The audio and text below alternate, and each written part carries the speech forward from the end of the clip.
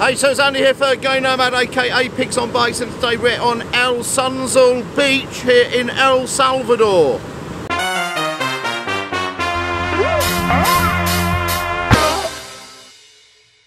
So this is the beach next door to the famous, in this direction, El Tunco here in El Salvador.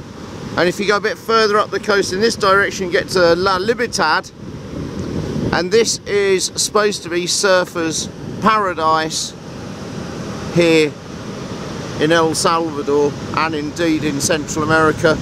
We're here at the end of May, which is the start of close season. Look, it's Tanya. Say hello, Tanya. So this is the end of May. This is the start of the closed season.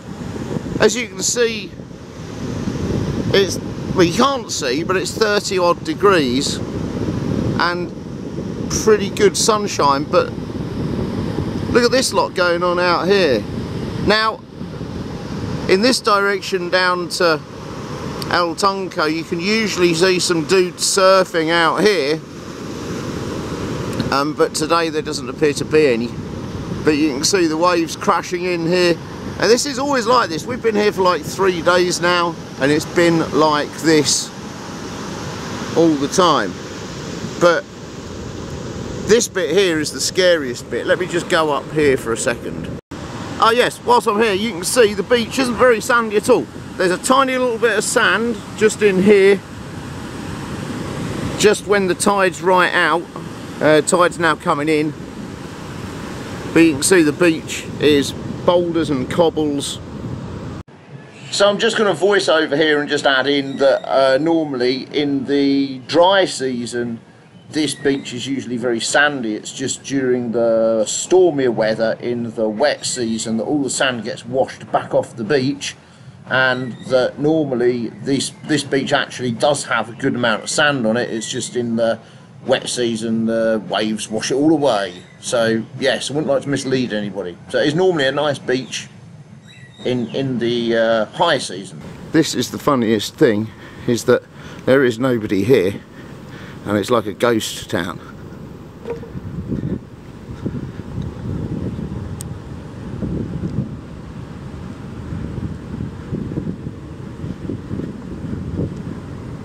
So you can see that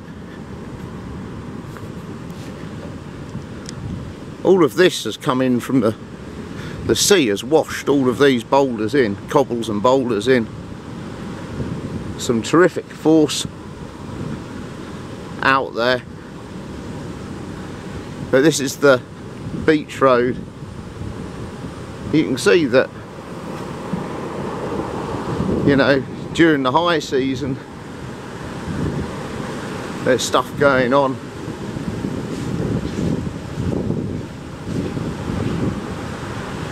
Oh no, not my favourite type of place, that one. Green pool. But it's all locked up and there is nobody here, which is almost a shame. So let's have a little more explore around the ghostly ghost town of El SUNZAL. There's a couple of places open. This place is open, but I can't see a lot going on in there. They've got one old boy behind the counter.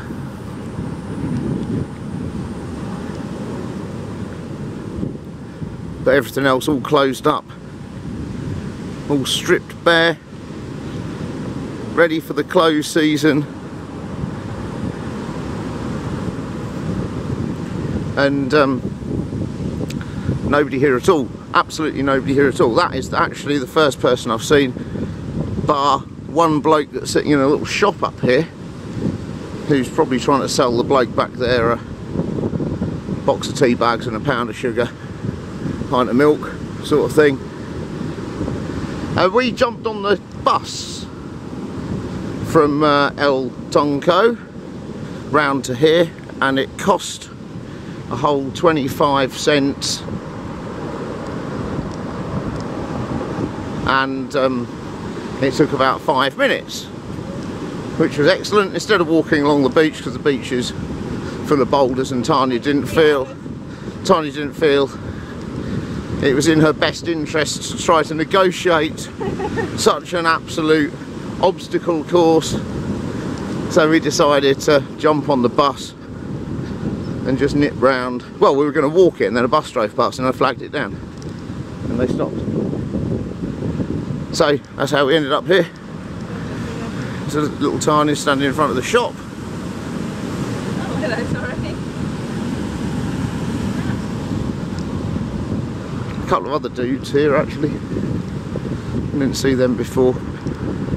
They can look out. A couple of mangy stray dogs, which is always useful.